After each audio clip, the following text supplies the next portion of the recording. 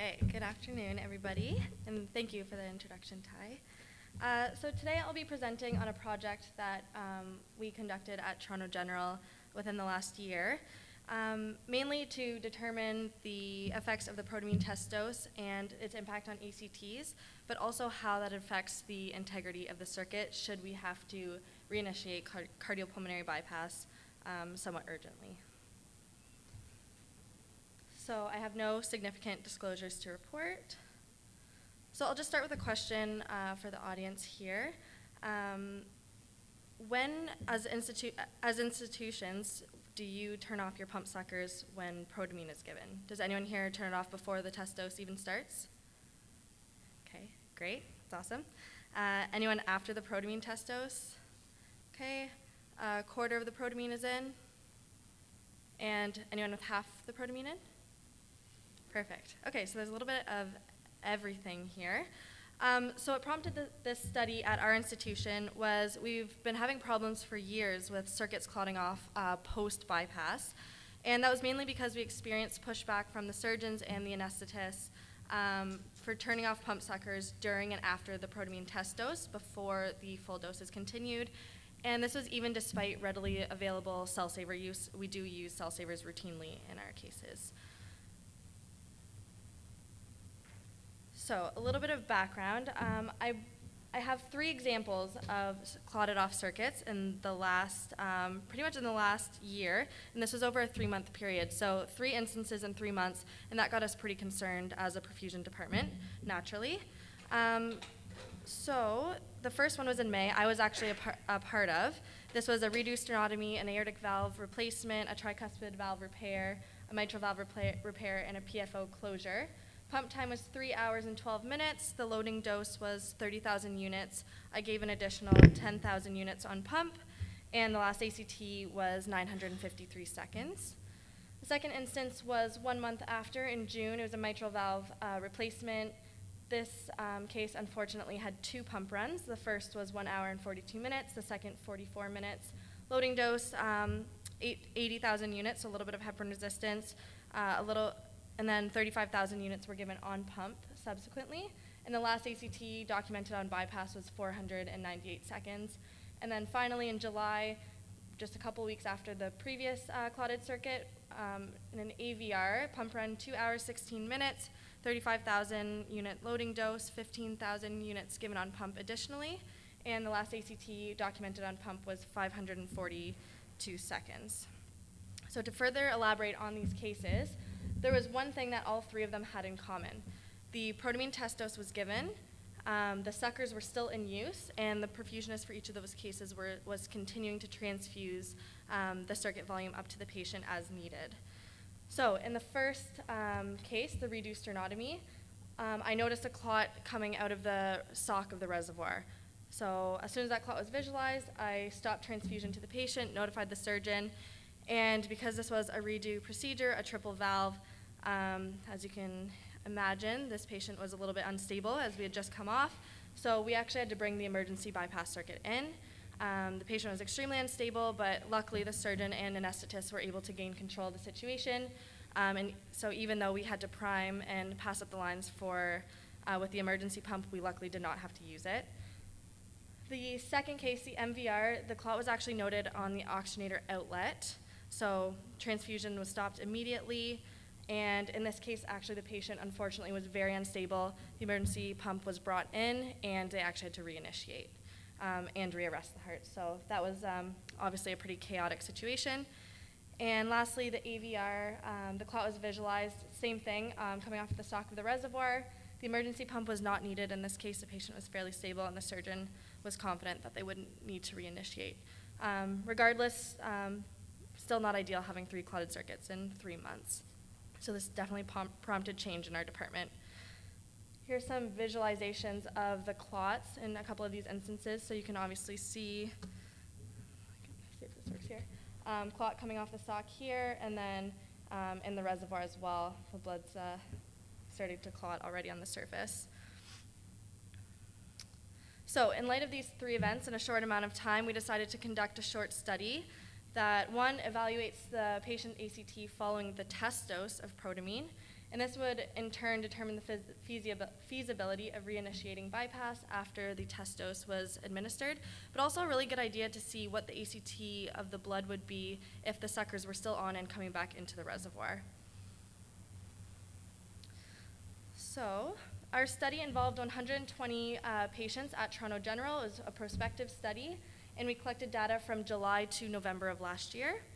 And this is the form that we designed and gave each perfusionist before they went out into their case, and asked them to fill out during and after their case. It just had some pretty standard case demographics. It includes the date, the surgeon, the perfusionist, the anesthetist, patient weight, what case we were doing, the heparin loading dose, how much heparin we gave on pump, and then we documented 4 different ACTs on this form. So the first one was the last ACT documented on bypass, the ACT post-protamine test dose. So this is the ACT that anesthesia would draw for us after the test dose was administered.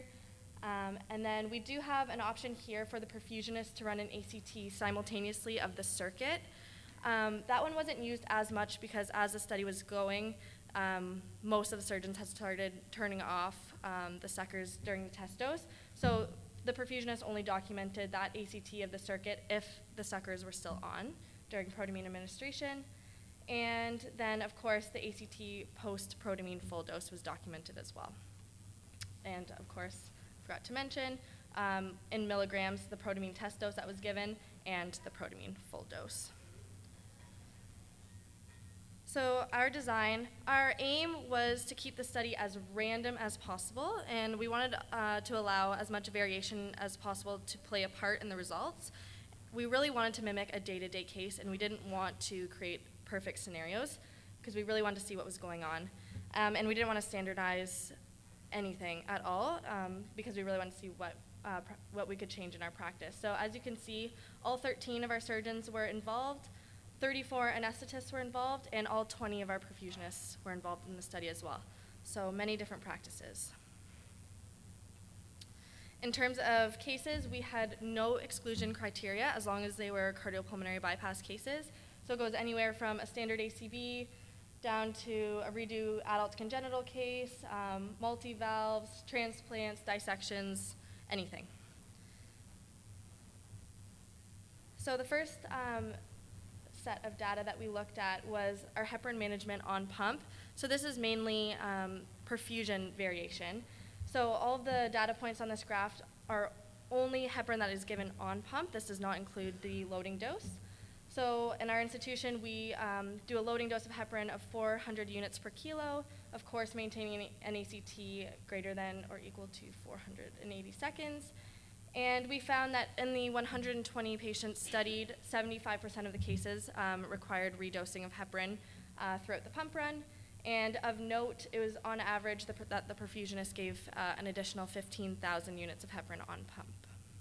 And the green line here on the chart just signifies the standard 5,000 units that we routinely put in our prime. So the next thing we want to look at is where are we sitting with our last ACTs on bypass. So with the 120 patients, we had an average ACT coming off pump of 650 seconds, the median being 604 seconds. And you can see here we have the green line demonstrating our target of 480 seconds. And just of note, we did have 6 cases that had an ACT less than 480 seconds prior to termination. So it was likely that the perfusionist redosed heparin just before coming off if they thought they were going to be on a little bit longer, or if they were about to come off, likely did not treat the ACT.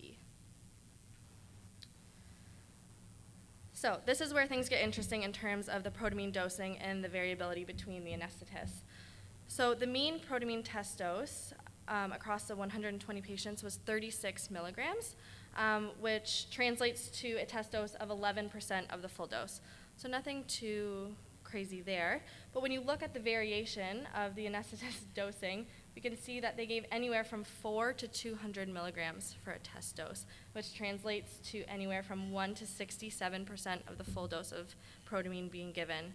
So that was a little bit concerning. for us. And this is back to our point earlier that we really want to have a wide variation of practices within the study to simulate what normally happens in our cardiac ORs day to day. So just a quick question. What would you predict the ACT would decrease by, assuming a 10% protamine test dose was given? This would be a percentage decrease ACT.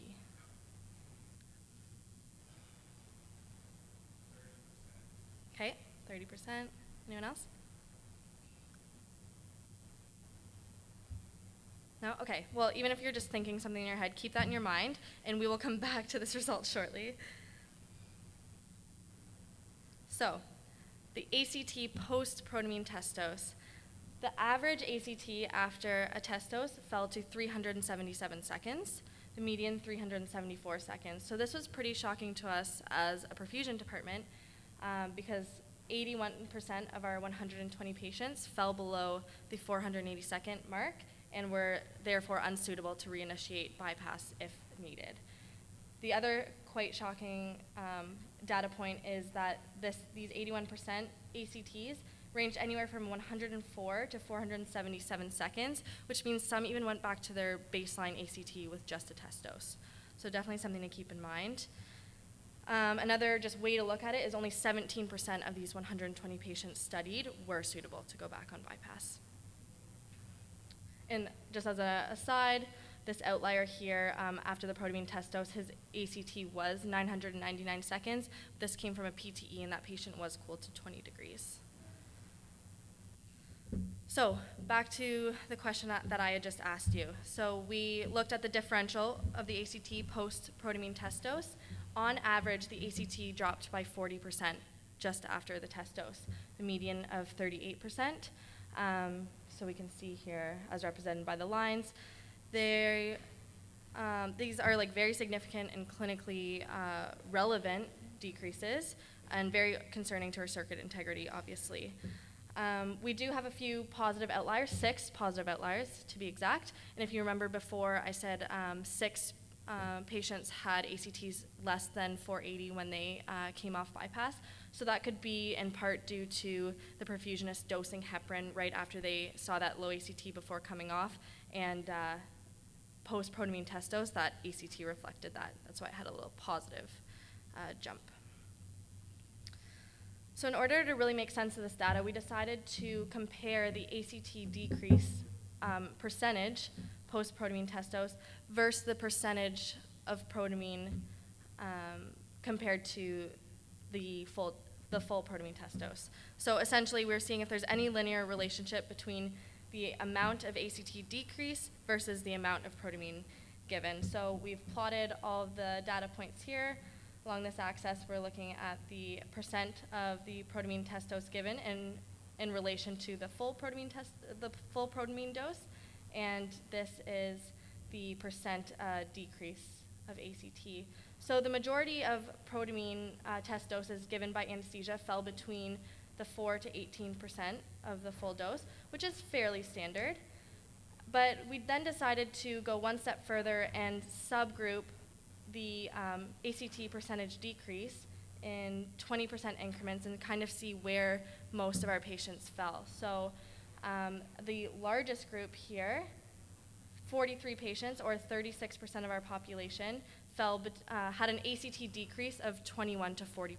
So again, very substantial. But the more shocking data here is that the second largest cohort, the 27 patients, or 22% of our population, experienced an ACT decrease of 61 to 80%.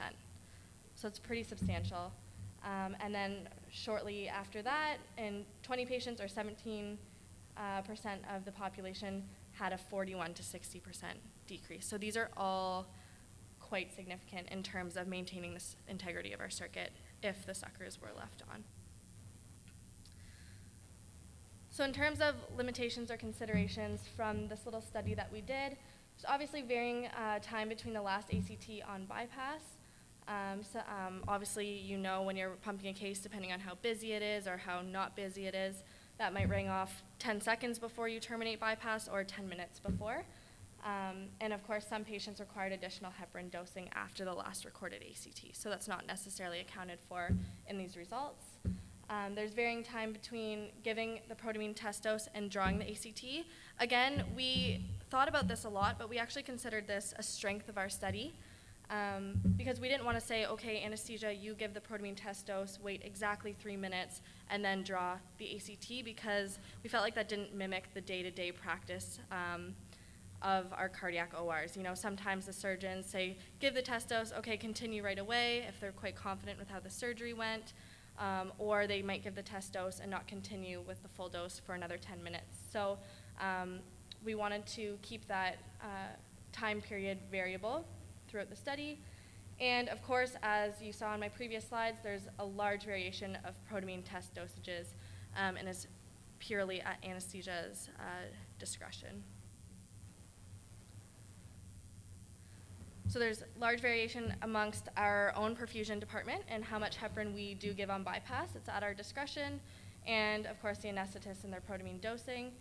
And there's no institutional standardization for a protamine test dose at our institution. And actually, when we did talk to our anesthesia director, it was actually quite a shock to him. He thought everyone was giving a 2% test dose of protamine. So these results were quite shocking to him. But I think the most important conclusions that we can draw from the study that we did, and I think really spoke to our department and the cardiac surgeons, was that there really is no reliable way to predict how a patient's ACT will respond to a protamine test dose. There's no linear reaction whatsoever. And regardless, the circuit integrity is definitely at risk if you're using pump suckers while any amount of protamine is being administered. So in conclusion, and to much success from our department, our perfusion department at TGH has now standardized that pump suckers must be turned off as soon as the protamine test dose is given. This has raised a lot of awareness amongst the cardiac surgery team as a whole. We've presented to the surgeons and anesthetists separately, and the feedback was very well received. And since the 3 instances that I mentioned, we've had no further instances of circuit clotting with the protamine.